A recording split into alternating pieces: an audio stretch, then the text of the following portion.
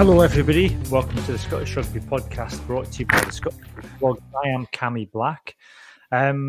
Joining me this evening, we've got a packed podcast as always. We've got Ian Hay. Good evening, Ian.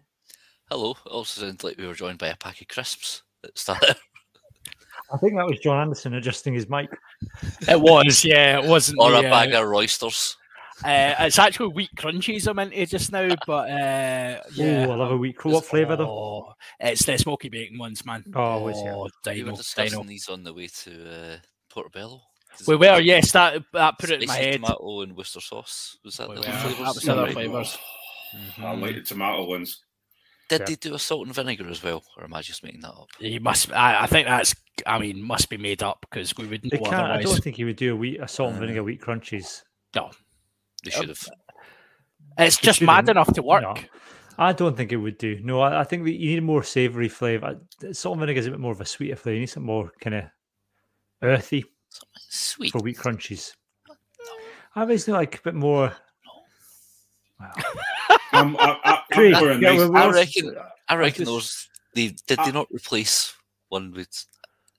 Somebody Google this for us, right? Anyway, hi Craig. I'm on it. Right, you guys introduce yourself. Craig Manson's here as well. Craig, what's your views on wheat crunchies? Wheat crunchies, I did like them. I think there was a salt and vinegar one, I've got to say, but I'm more of a nice and spicy knick-knack guy. Yeah. Do you know what? Wheat crunchies don't have a wiki page. What? How am I meant to get my information otherwise? Just Google wheat crunchies. That's what I've done. I expected a wiki page to come up and tell me about the history of wheat crunchies and tell me all the flavours and when they were cancelled. Are they Walkers or KP or does KP even exist anymore? I don't know. Do you know, this is the kind of scintillating chat you get on this podcast, isn't it? Crisp chat with. Look, anyway, if you're watching us live and enjoying the crisp chat, you'll be watching us live on Facebook, YouTube, Twitter, and Twitch. We also have put the podcast out in audio format on Apple Podcasts, Google Podcasts, Amazon Music, and anywhere else that you can get your podcasts. We have a Patreon as well, which is patreon.com/Scottish Rugby Podcast. And for £3 a month, you will get access to a bonus weekly podcast as well that we do at the end of the main one. This week, that's likely to have most of the URC chat, so just a word of warning, because during the TikTok Six Nations, that's what we're going to... Ian's shaking his head. I'm going to make you talk about Glasgow. During my Premier Player wasn't working properly, so I've only seen highlights of both games. Oh, that's what John can talk about. Yeah, Johnny tried that one last night on another pod as well. No, you can just batter in. Come on. Get it watched and don't listen. Well, I always like you to listen to another podcast, but if you're an Edinburgh fan, we'll all just be having a word with John Anderson and Johnny McGinty with their absolute hilarity that we got sent Henry Burgos along the road. Ridiculous.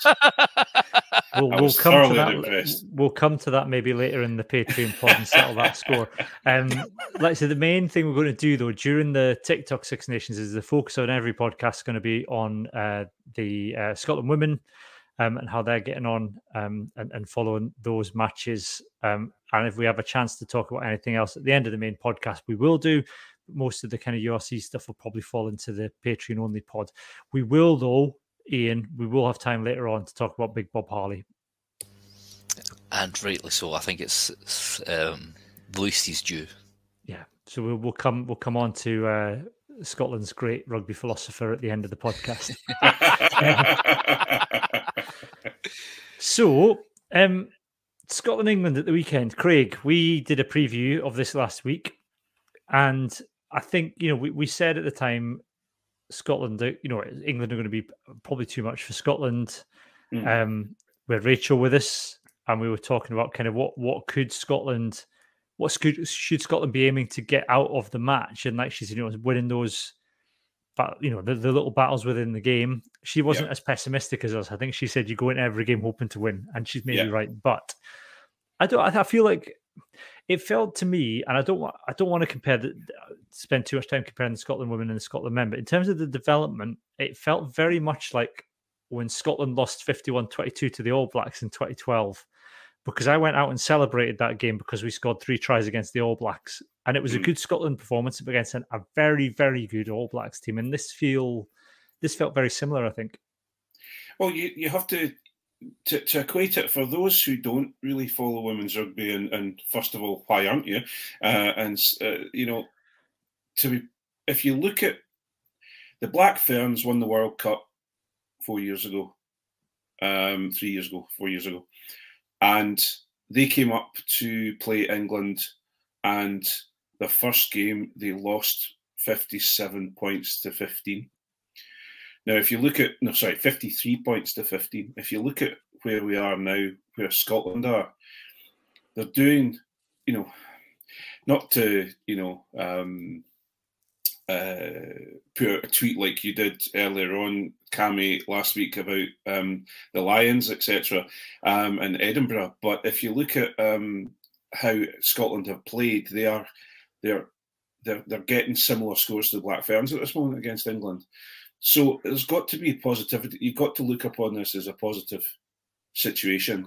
They're almost getting to the level of the other teams,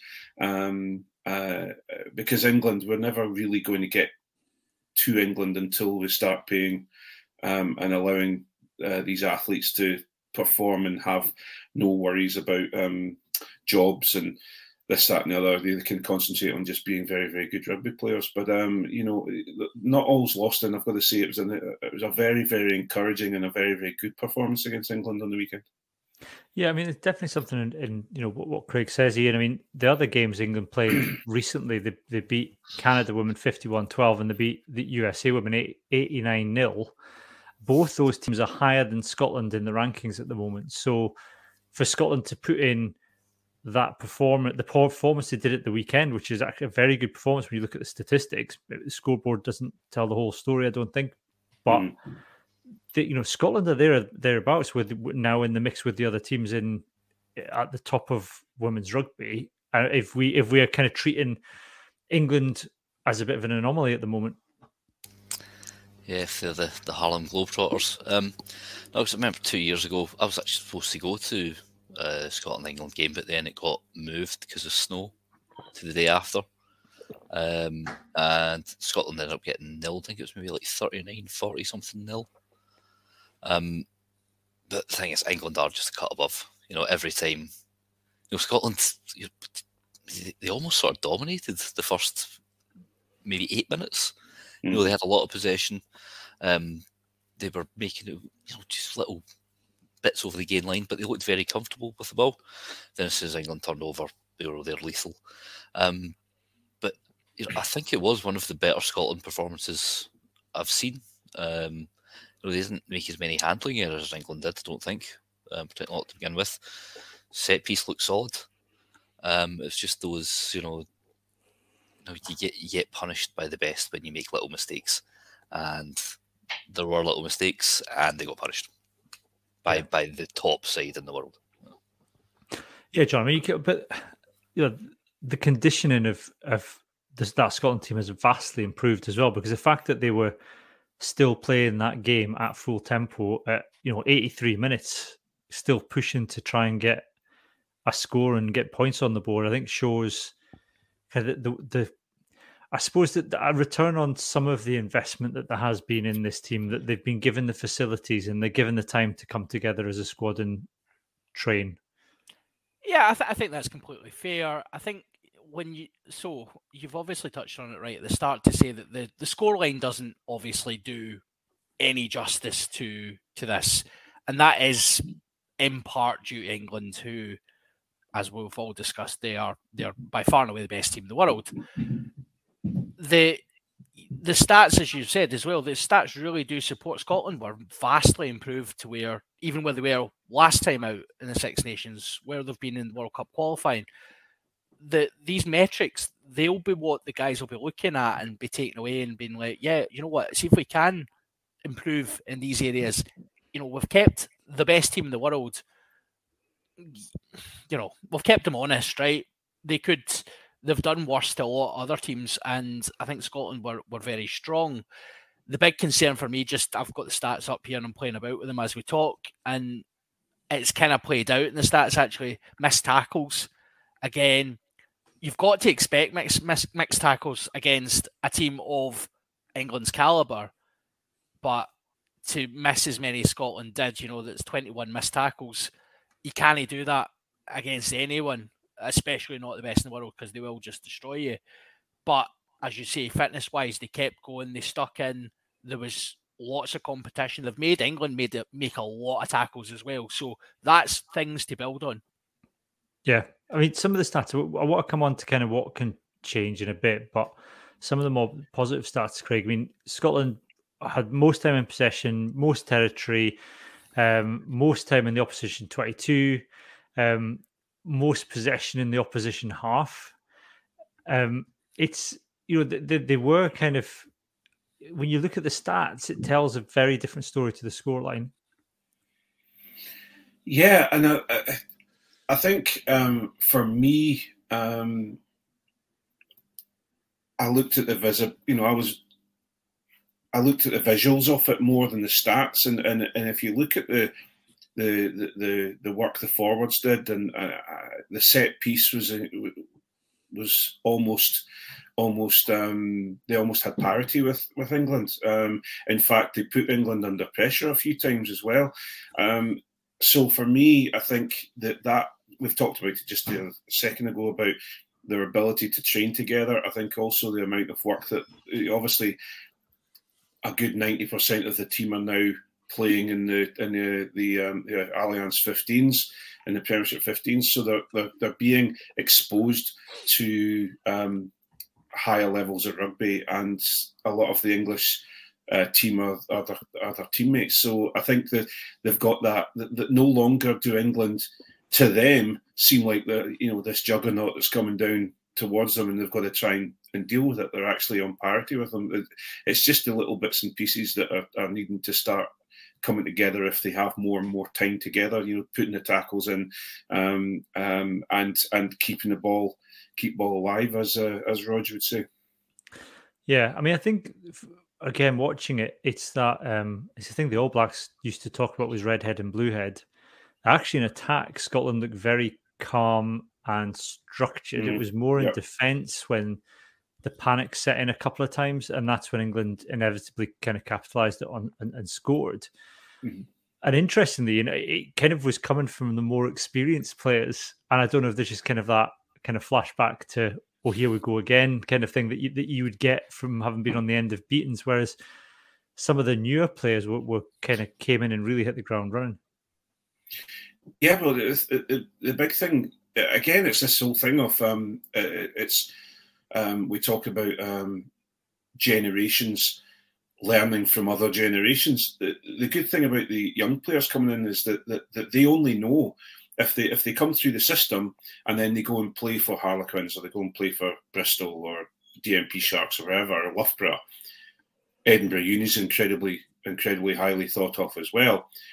They're being exposed to it straight away. They don't have to think about the old days of the playing in the Prem, which is a good level of rugby. But if you went from the Premiership in Scotland, playing each weekend in and out, and then all of a sudden you go in, pull on a Scotland shirt, and you're then playing against a professional England team who are coming right at you, you're obviously it's a big jump.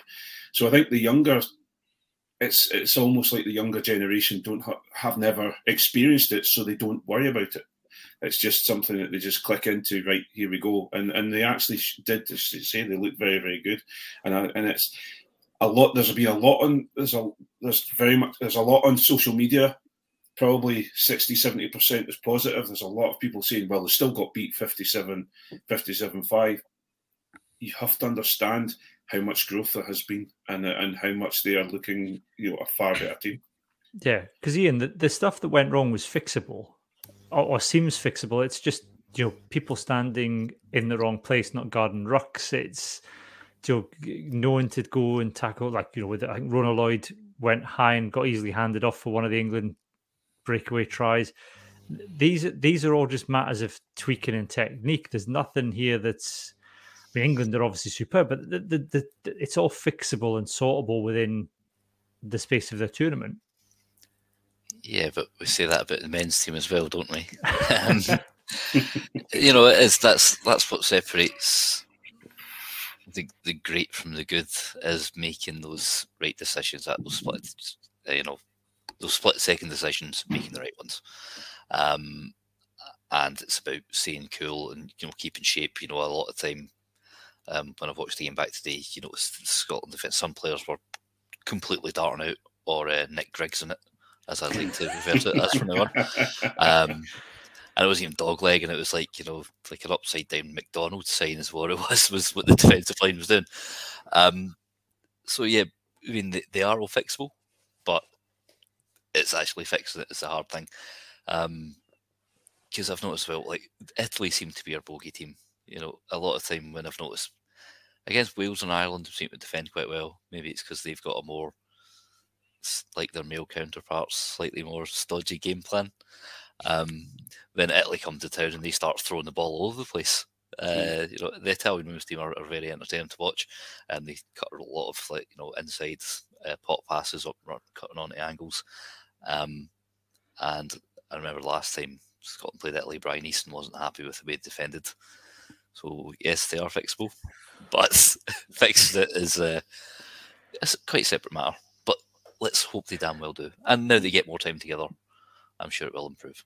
Yeah, and that's the thing, John. I think the difference, though, is, with the men's team is, whilst it's fixable, there's the question of whether anybody within the camp wants to fix it or go their own way and do their own thing, even during games. For a couple of jars. Yeah.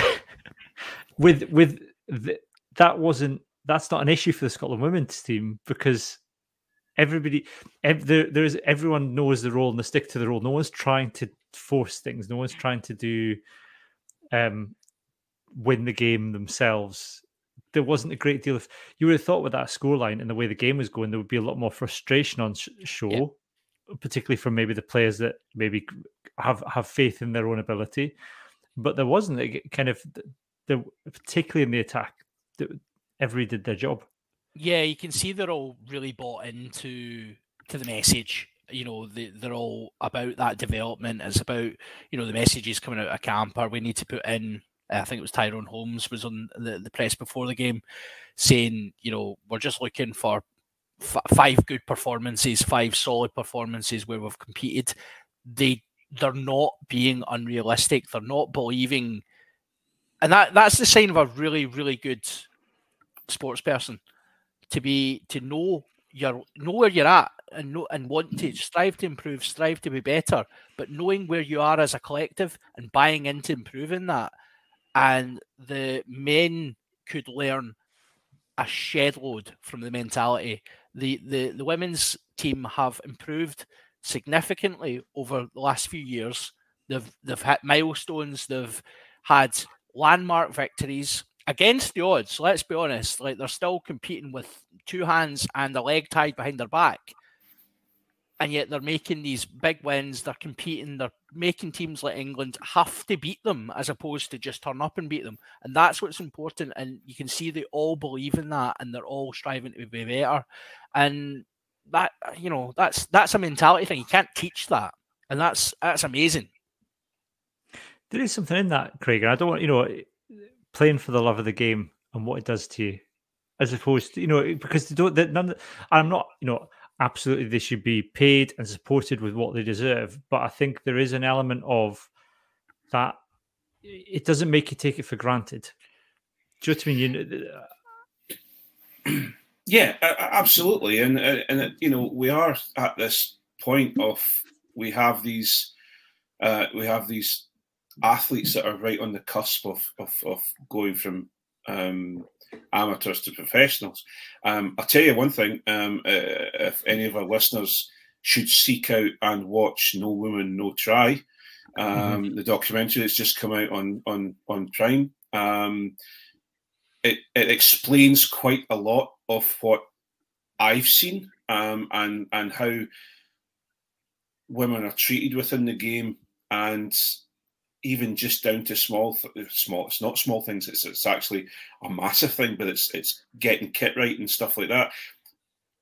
But all of those experiences and all of these and please, I'm an old white man, so please don't. I'm just trying to put across my point, but the experiences that all women have playing rugby, whether it's amateur for a local team, whether it's for a professional team or for an international team, it seems to bind them together. And all the Scotland women at this moment in time are on a march forward, and they've not got a time or to be distracted by, hey, look at me, I'm the best player over here, and I want to be your captain, and I'm going to do the best. I'm going to score all the tries, and look at me. They don't have time for that because they've got to get ready for the World Cup. They've got to push on, and they have more and more things to strive to be better. There's too many too many people within the men's game who believe in their own hype, who believe they are the best player within their squad because they have that comfort. They can do that. Whereas within the women's game, they're always told that they're not good enough. They're always told that they're not, that they always have to strive to be part of the club, or they have been up until the last few years and are still working hard. So I guess that's a really long answer. Again, I do it all the time, but it's driving women's rugby forward. And I think it's a state of mind, and Scotland's rugby are showing, Scotland women's rugby are showing that they are pushing forward. So they don't have time for any the other crap that comes along. Yeah, I don't know who you could possibly mean, Craig. Well, and speaking of Stuart Hogg, but he knows, the thing is though, Ian, he knows where his next Scotland game's coming from, regardless of whatever Gregor Townsend does. Stuart Hogg sitting there knowing, bar an injury, he's going to be Scotland's most capped player. He's going to get the most tries because he will know now, at his age, how many more games he's got in a Scotland shirt between now and when he retires, because he got Six Nations, a summer tour, and autumn tests. The fact that we were talking, and this is what we talked about last week on the podcast, women don't often know when their next game of international rugby is coming. Do you know what I mean? That's because there's no autumn tests, there's no summer tour, there's no, you got the Six Nations, and then, well, let's just see what happens after that. Yeah, true. And also a lot of time they don't know what position they're going to be playing in, or if they can get time off work. So one thing, because you look at Christine Belial, who's now muscled her way at the first choice tight head. I'm pretty sure she's played at centre and blindside flanker before for Quatre. I think our friend Rona Sweeten has told me before. But they are starting to look like a settled 15. But like you said, there is only the fixture list up to a certain degree, and then even in the pandemic times, whereas the men had all the bubbles and security all sorted out and arranged for them, the women didn't. So that got their tournament pretty much scrapped. Did Scotland play any games at all in that Six Nations? Was there one or two, and then it got then it got scrapped? Yeah. So it's about time we got some parity there and a proper organised. It's the thing. I suppose there aren't. It's almost like cricket. There's not that many nations who you could get a decent competition with, but it's up to World Rugby to expand it. And we know it's kicked on plenty here and in other countries, so there's no reason why it can't in certain other areas where rugby is maybe a sort of secondary sport. Look at what Scotland did to South Africa women's team a couple of years ago, decimated them. And South Africa are a nation of the world champions, for God's sake, in the men's game, at 15s and 7s. Yeah. I think it's worth as well, we talk about being a settled 15, John, but there was some really good, phenomenal performances from the bench as well. Shona Campbell. The hit.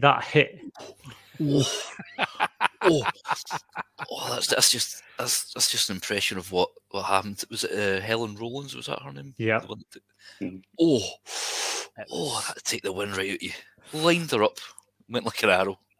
And that's the thing. Like, being able to do that is a sign. You know, obviously you want your bench coming on and wanting to make an impact and wanting to be part of this team, but also just having that bit of quality to be able to, you know, that it was a phenomenal hit, and being able to line someone up like that in the modern game where, you know, people are jinking about all over the place. You know, I can't wait to play next weekend and get absolutely sidestepped right, left, and centre. So, you know, it is much harder to, you know, even with people going big and direct, it is much harder to make those dominant hits, and to see that sort of impact off the bench is great. And you want that settled 15. You want them to kind of be setting the standard, and everyone else is desperate to be part of that team, and you can see that everyone's wanting to make an impression and wants to play for our country. So that's brilliant.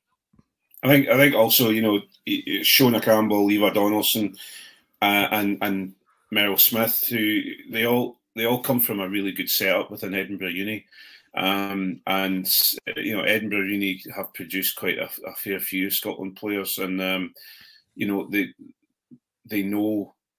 They know the levels they need to be at, and they are, you know, to the point I think Rachel said last week. You know, there's a lot of people now choose to go to Edinburgh Uni because they know that they're going to get a high level of rugby, as well as they're going to be able to study and do whatever they're doing, whether it's veterinary surgery or whatever. But so it's good to have a good setup there. We just need some more setups at that level as well to provide a bigger player pool, you know.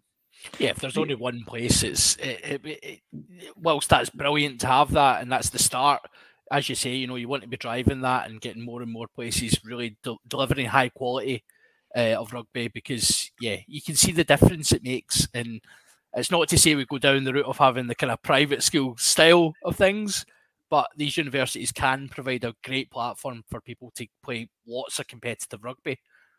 I think it's also just taking you know, players wanting to take the chance. Shona Campbell's a really good example of that. Not only with that hit, but just the way that she ran with the ball and 56 metres gained, third highest carrier for Scotland in 27 minutes. Yeah. It was Mish-esque the way. Yes. But even, like I said, Meryl Smith came on as 2 minutes, but she was really involved in that last kind of passage of play where Scotland were putting a lot of pressure on England, and it's down as one tackle made, but I think it was a pretty big hit that she made. I think she might have even made the hit that got the turnover and put Scotland back in possession. So for someone, Craig, I guess, at this level to step up and slot in with the pace, I know it was the end of the game, but it was still being played at ferocious pace, to be able to kind of just hit the ground running like that is a really good kind of mark of where Scotland are in terms of, and I know you get frightened to depth, Craig, but you know, I've not got my chunks on. No, but you know, the women's team are building that depth.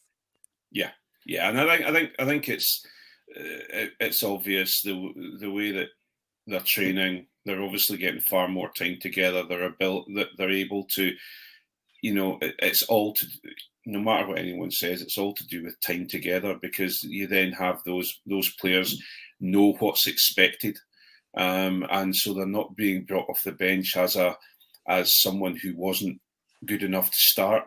They're being brought off the bench to do a job, and I think if they get more and more parity that way, because they've got more and more depth, then we're going to see a stronger squad going further down the line to the World Cup. Next weekend's going to be interesting. Wales away. And Wales obviously beat Ireland at the weekend, which has been hailed in Wales, as all Welsh victories are, as being the greatest thing since 1973 or whatever, whenever the last, you know, Bridgen beat the All Blacks in 1968. But it is, you know, Wales are on the up as much as Scotland are. It's going to be a close game, Craig.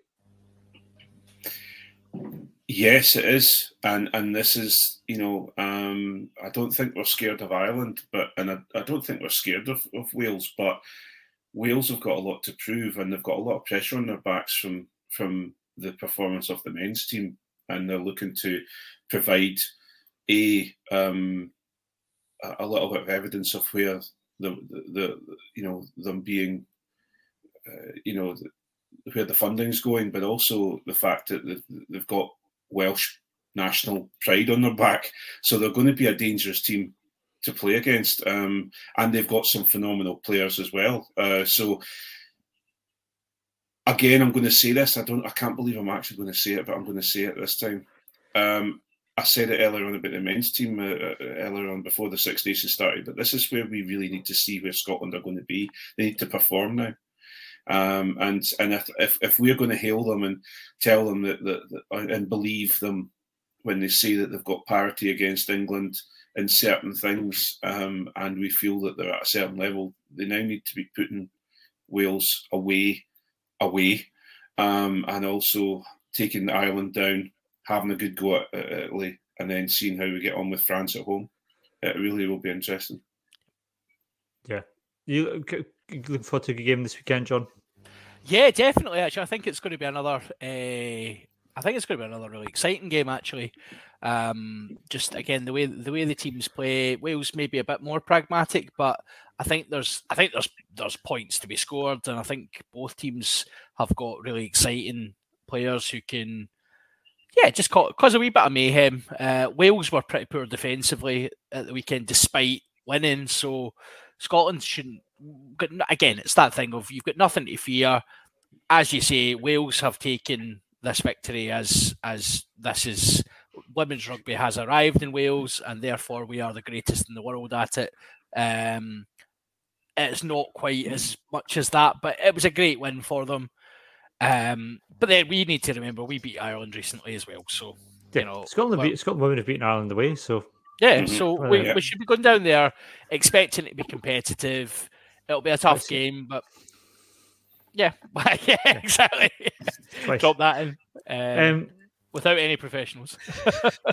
Well, I think that's nice to see it's really kicking off the cementing our place in the rankings of the Twitter wars. I was talking to Carwin. Me and Johnny were talking to Carwin about this last night, and actually he was giving it the big licks about the women's team, and we basically absolutely destroyed them. So it was good fun. I think what's going to be interesting, though, talking about professionalism, Ian, is the next couple of years to see which Scotland and Wales have got divergent models of how they're going to fund women's rugby.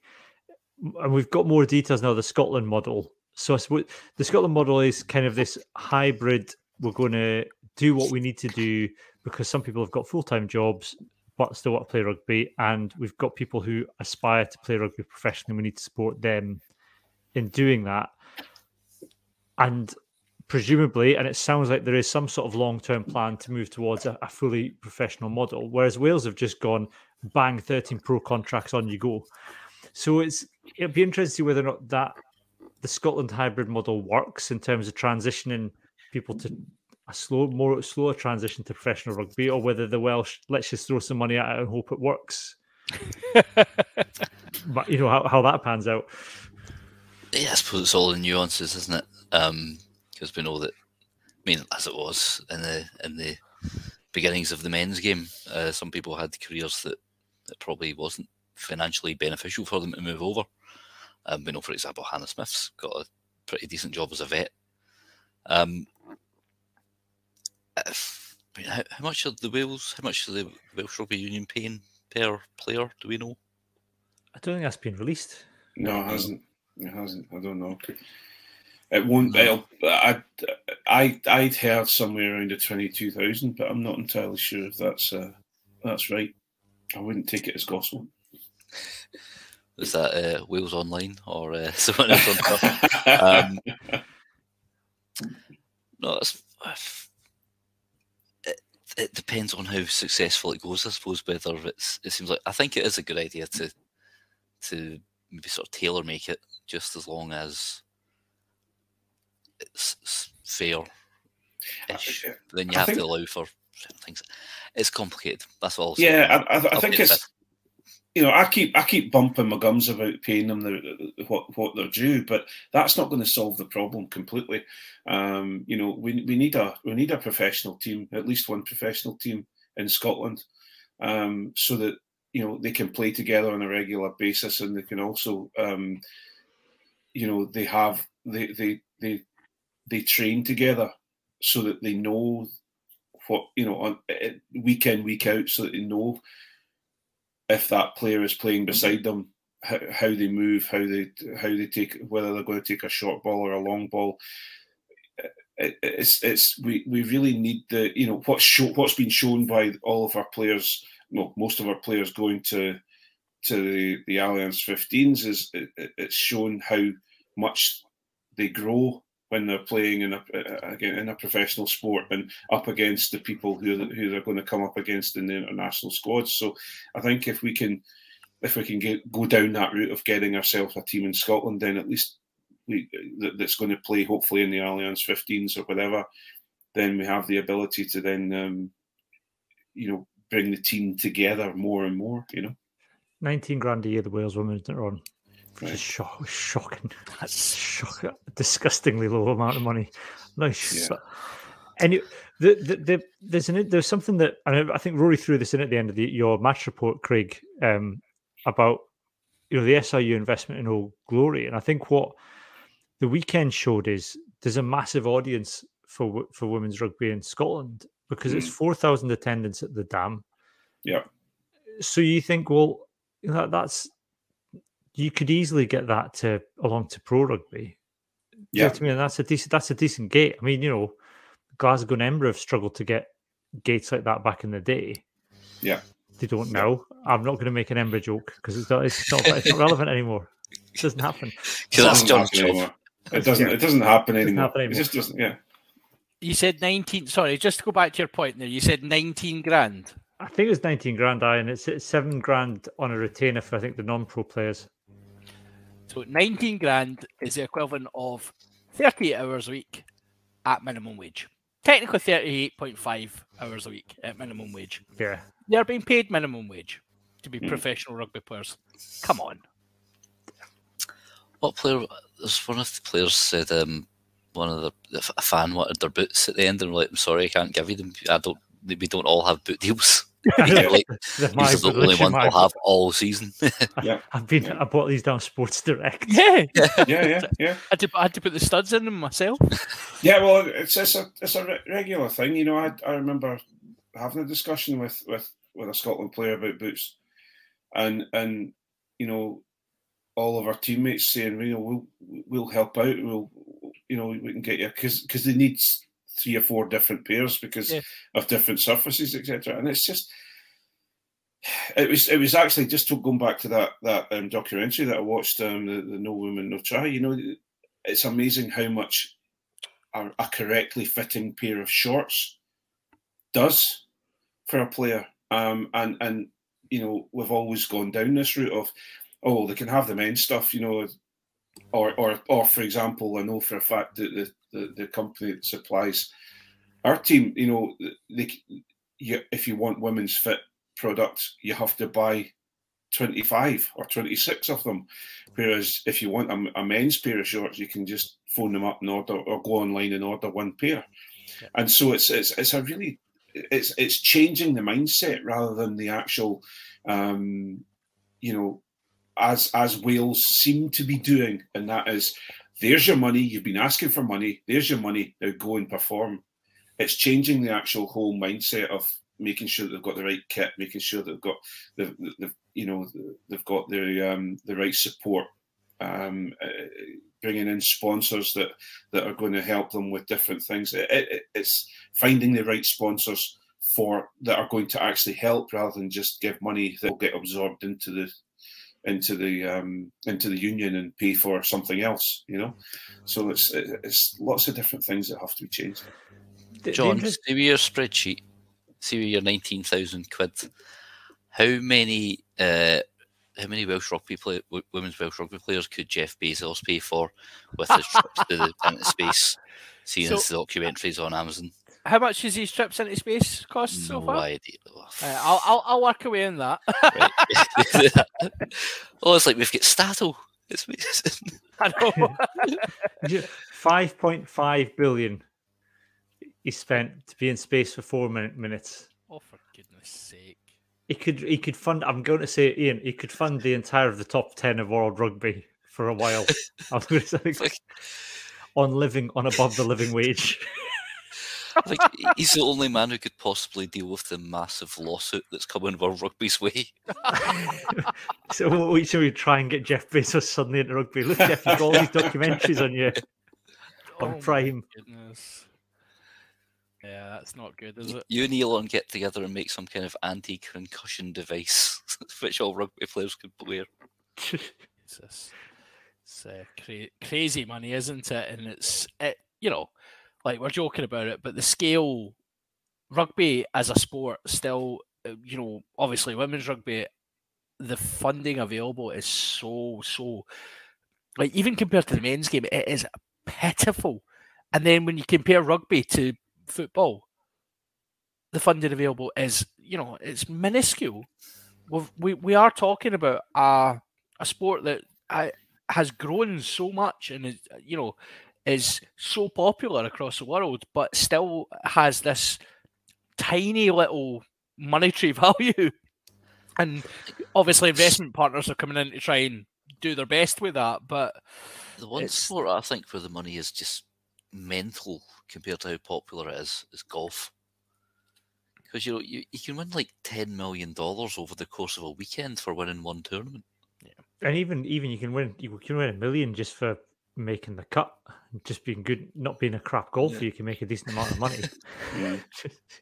Just didn't hit it in the river, because it's all rich white man sport. Well, that's it, and it's got the sponsor. It's got the sponsor, so the sponsors will pay big money. Yeah. And also they're on. It's not that big a TV draw. You think nowhere near the likes of baseball, basketball. Asia has a massive golf following, and so does. And you think you've got the whole of the United States as well. Yeah, so it's a big. You got a big golf audience. Yeah.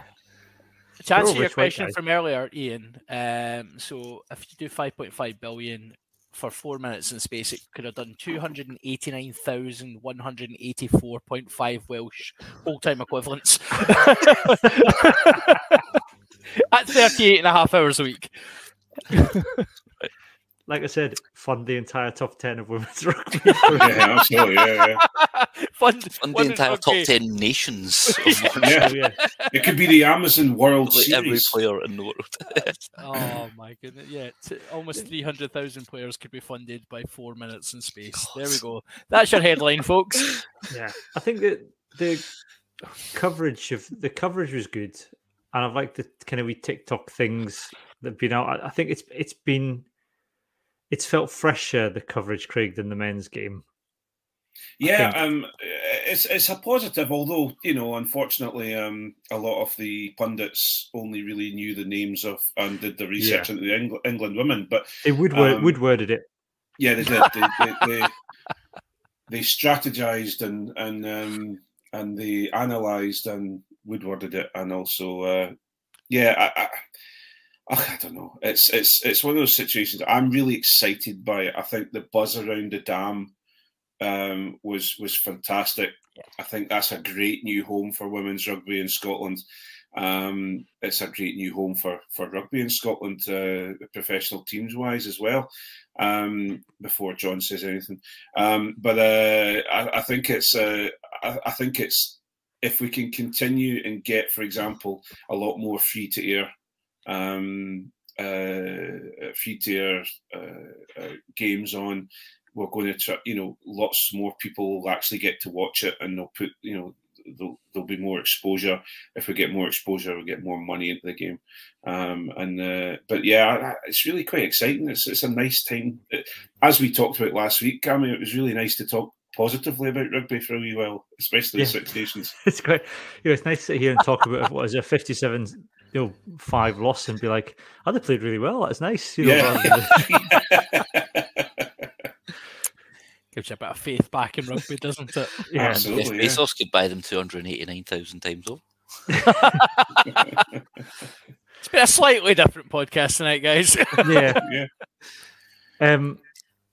How many Jean-Paul Sartre books can Jeff Bezos buy Rob Farley with 5.5 billion though? I don't know, first editions or. I can't believe John's actually looking that up. Absolutely. Right, it's a lot.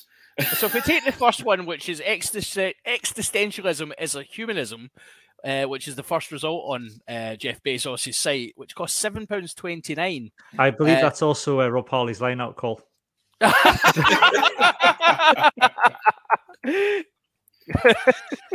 Some boy. So a massive number, like 75 million. Aye. He buys a few fair copies of it for Bob. So yeah, Rob Harley's leaving Glasgow. 754 million. And Rob if you buy that book on Amazon, you get a free ginger wig at the same time. A free Big Bad Bob t-shirt. So yeah, this is news. Rob Harley's left Glasgow or leaving Glasgow. Leaving Glasgow. Yes. He's not retiring though, John. He's going somewhere. He says he's going to France. Does he? Is that the latest? The latest is he says, I would really like to go and try France. I know the lingo. So can you imagine? There is a match made in heaven. Oh, yes. Right? Big Bob Harley and the D2. Big Bob Harley, the D2. Hoiking out eyes with his fingers. Oh. Whilst learning conversational French. And reading philosophy in French. He'd be sitting in the cafe, drinking eating his pain au chocolat, reading Jean-Paul Sartre. I tell you, that's or likely sitting in the sin bin with an espresso.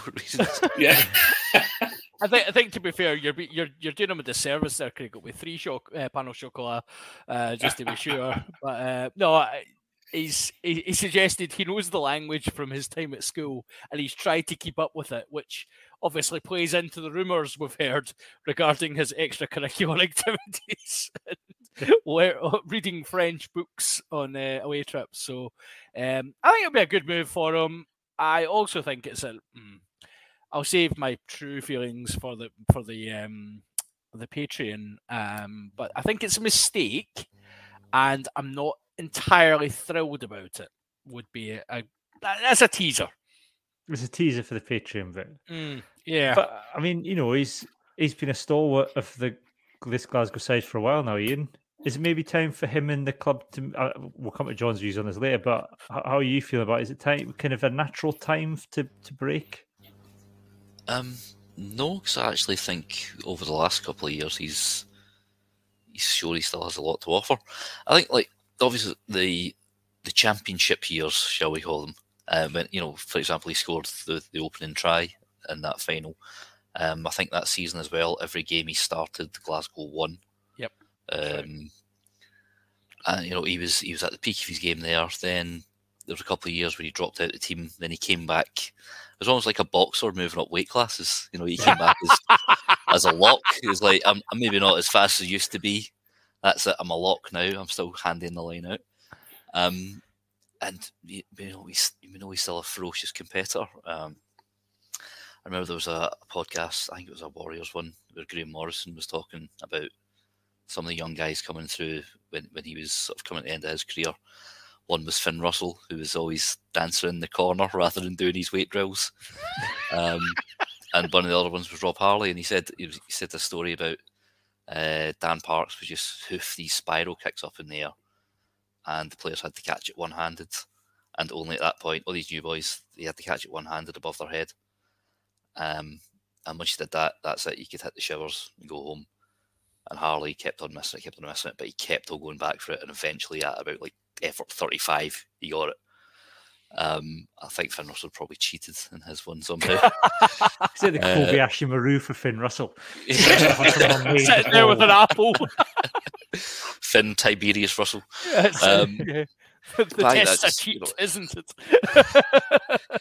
The one picture that sums up Rob Harley for me is that one where he's smiling with blood pouring at his face just after beating Munster in the semi-final 14-15. Like John, I think there's other people who could have been shipped on. I think, especially with the position he plays in.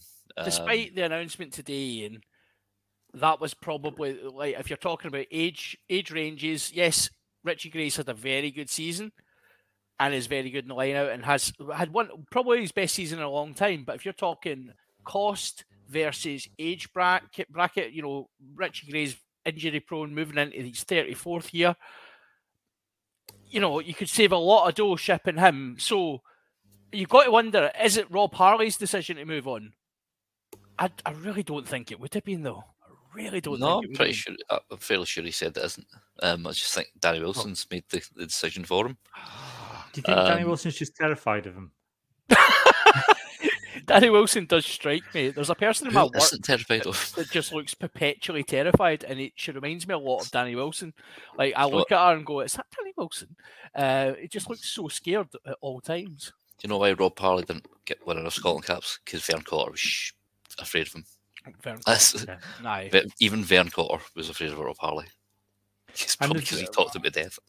The problem is we've not got who we're going to bring into Scotland camp now unexpectedly, Craig, to beat up everybody in training, because that was his goal. That's latterly we always like Rob Harley's been added to the camp, and you go, someone's getting beaten up in training this week. Yeah. Rob Harley, the man who doesn't need a tackle shield or a ruck shield. He'll just take you on with his fists. It's. I'm quite glad to hear that that he's making the journey to France rather than along the M8, because we've had enough of Glasgow's rejects coming along the road. But yeah, we'll wait and see. I would like to say, as an Edinburgh fan, but mainly as a Scotland fan, he's had a phenomenal career with Glasgow, and he has to be thoroughly thanked. And I hope Glasgow makes sure that he gets a good send off rather than the pretty. I can't see it on until I go into the Patreon site. Lackluster. The lackluster Ross Ford's goodbye that happened within Edinburgh. But no, good on him. If he gets a chance to go to France and earn a fantastic wage for a couple of years, and then good on him. He's performed incredibly well for Glasgow. You can have to learn to count backwards from 5 in French now, won't he? Every time the referee says use it. Cinq, maybe that's what Quatre, Trois, Deux. Just is it Sir or Monsieur at the referee? Monsieur. I don't know if anyone knows. If anyone's played rugby in France, please get in touch. Can you imagine? Like, I really think the French accent in Bob's voice is going to be actually. I think black holes are going to open and like the world is going to implode, because that's going to be terrifying. Like in a world of confusion, Rob Harley speaking French at all times is going to be too much. He's going to be a god there.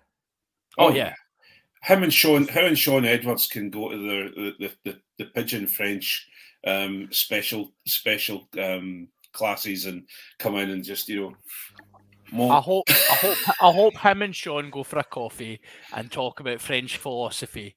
Absolutely. And just I in hope French. he joins the same team as Felix Lombey. And then they get sponsored by a Iron Brew manufacturer. Je m'appelle Rob. Où est le fish hook? Je m'appelle Rob, j'habite dans ta tête. Oh dear, yeah. So it'll be interesting to see how he does. It's going to be really, a lot of Glasgow fans have said it as well. It's going to be really surprising to see Bob in a different shirt. And I think he's still got, he's only 30, 31. He's still got a good few years left in him to really kind of, he's about second row now apparently, so you could go on to 37 quite easily. I think he'll do great wherever he goes, and he's obviously fit. He's got the standards that he's set throughout his career, so fair play to him. It'll be a massive loss for Glasgow, and we will come more to that in the Patreon. Yeah. Speaking of which, I think that's a good place as any to leave it this week. Like I said, we're going to, if you want a Patreon podcast, we'll talk about the URC games from the weekend. We'll talk a bit more about Big Bad Bob, maybe a wee bit about Richie Gray as well, and a couple of hands in the ruck as well. Like I said, if you want to sign up for that, it's patreon.com/Scottish Rugby Podcast, £3 a month. We'll be back next week. I won't be. I'm on holiday. John, that's right. I'm hosting next week, aren't I? You'll be in the daddy chair. Craig got upset when I put him in the daddy chair last week. He did. He was really upset. I wasn't upset. I was more terrified. What could possibly go wrong, Craig? Yeah. This is the last podcast in my 30s. Oh. I'm going to be 40 on Sunday, so I don't know if I might still be drunk by next Wednesday. I don't know if I'll make the next podcast. Yeah, I'm not sure my liver will. We'll see. Yeah, we should just mention it, John. In a couple of weeks, you're playing in a charity game. You and Johnny McGinty. It's not even a couple of weeks. It turns out I had not done the sums, and It's Johnny reminded. Yeah, it's like 9 days away. So yeah, we're playing in a charity game 9 days from now down in Southport for Melanoma UK. Myself and Johnny will be travelling down to represent the Nick 15 in memory of a gentleman who passed away from melanoma, various things. It's going to be pretty crazy. There's quite a few of the. It's nice because we've had a mention alongside some very esteemed podcast alumni who are also playing. You've got Lee from Blood and Mud, Grav from Rock and Roll's now playing. We've got Will Owens from Squidge is playing as well, and obviously the highlight is me and Johnny clearly, but it'll be really interesting. Sam Larner's going to be there, I think, as well. Sam Larner as well, yeah. Been on the pod before. So yeah, lots and lots of people who are going to be there for that. It's the Nick Giles 15 RFC. If you can find it on Twitter, there's a link. I've just tweeted it now. The fundraising page for it. What they're trying to do, Gavin, who's in charge of that, friend of the pod, is play 2 games back to back, 600 miles apart. So they've got one in Southport that John and Johnny are playing in, and then they're playing one at home. Their home venue down in Hastings as well. That's right, yeah. And me and Johnny are down for the North leg. We've been reliably told that they're going to have to set off at 6 a.m. on the Sunday to get to the game. So my choice of not staying at the club hotel is a smart one, because then I'm not going to get woken up by them battering my door and causing carnage. Probably some of which have not went to bed at that point. That would suggest I've went to bed at that point as well, but the stranger things have happened. So let's see. If I end up in a bus to Hastings, you know what's happened, guys. I'm pleased. I'm pleased this isn't this weekend. So there's someone to cover the podcast on Wednesday. Yeah, I'll be riding a megabus back up to Glasgow for Hastings to then get one back down to pick up my car. Next week's podcast is just Craig in a Premier Inn by himself. And me turning up at the door going, Craig, can I stay here tonight? Totally staring at the camera going, like what's his name in Wayne's World? Garth. Slowly zooming in on you. Yeah. On that note, that's it for this week. Like I said, Pod will be back next week with John and Craig and maybe Johnny as well, and possibly Ian if he's recovered from his birthday, to look at the Scotland-Wales TikTok Next Six Nations game. That's a mouthful. But for the moment, it's goodbye from me and goodbye from Ian, John, and Craig. Bye. Cheery bye. Night, troops.